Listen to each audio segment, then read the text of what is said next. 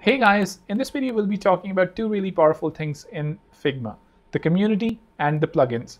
What is the community to begin with? Well, the community basically provides you a lot of access to community work that the Figma community is actually putting out there.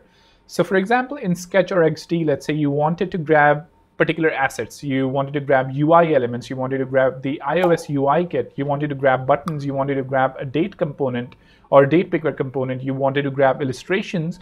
What you would probably do there is you would go on Google, you would search, hey, sketch illustrations or sketch date component or something along those lines. Here, however, in the Figma community, you can actually grab all of those assets by remaining inside of Figma, and that's really powerful. And that's like a huge selling point of Figma.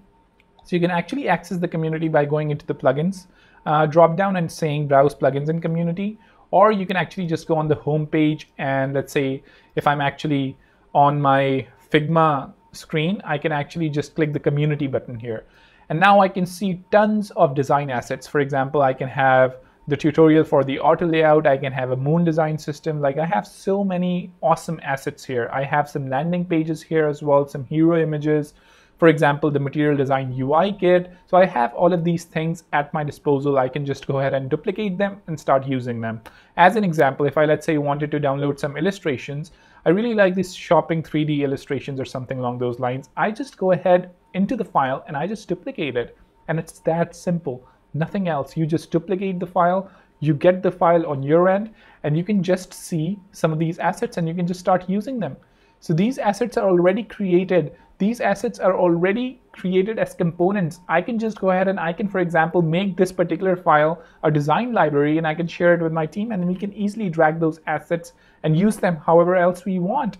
Obviously, one thing to point out that do go ahead and have a look at some of the license agreements. Obviously, some files may have a license agreement, but others that don't, for the most part, maybe just fairly simple to use.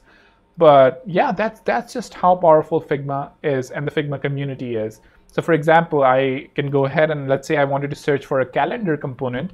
I can search for a calendar, and as you can see, we have so many calendars available. For example, I really like this fantastical calendar or whatever it is. I can again go ahead and duplicate the file, and here I have the component in front of me. I mean, I don't have to go through a rigorous exploration of Google and separate websites or anything, and then to figure out like, okay, I have to purchase them, or maybe that's not the correct file or anything. In Figma, you basically have the Figma components, the Figma files directly in the community, and it's easy just like that to access them. And that's like really powerful. And here you have the component, you can obviously drag it, copy it, and then paste it in whatever file you want, and here it is. And as you can see, these are already linked as components. I can go ahead and I can obviously change anything if I want, do whatever. So that's one really powerful thing of Figma that differentiates it from XD or Sketch. The other thing, which may not be that huge of a differentiator, but it's still extremely powerful in all of those three applications, is the plugins aspect. So what are plugins to begin with? Well, if you're a beginner, plugins basically extend the core functionality of that particular software, and people from the community can create all of these powerful plugins. They can actually just expand or extend the basic functionality or the base functionality of that particular software.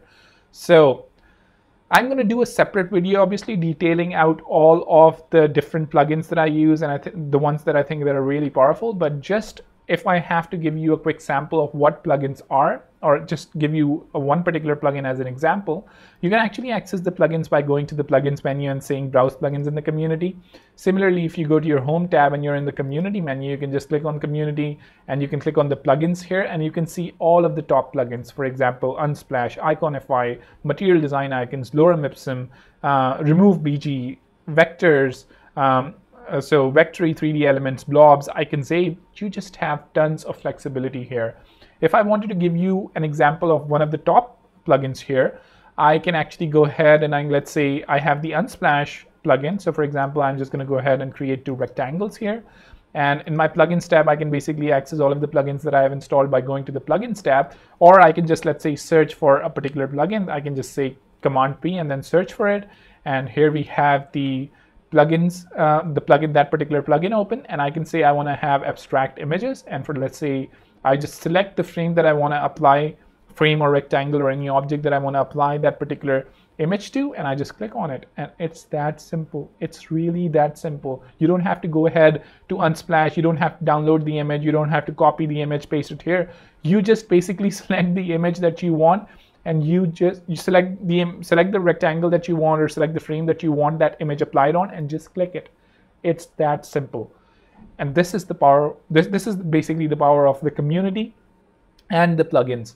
In the next video, we'll be talking about some of the really powerful plugins, probably my top 10 favorite plugins of Figma, and I'll talk about them. I'll talk why they are important in your workflows, and I'll be detailing some of the really pros and cons of those particular plugins, probably not cons, mostly pros. So do check that video out as well. Again, if you have any comments, if you want to know something else about the community or the plugins or anything else in the department of Figma, or let's say web design or web development even, do let me know. But other than that, I think that's going to be it for this video. Do subscribe and do hit the bell icon. I'll see you in the next one. Take care.